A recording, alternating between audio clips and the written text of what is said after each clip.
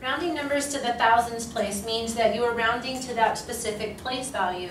All of the other digits turn to 0. So if the digit to the right of the thousands place, if this is the thousands place, we have a 3 in the thousands place. The digit to the immediate right, if that number is a 4 or below, then this number would stay the same.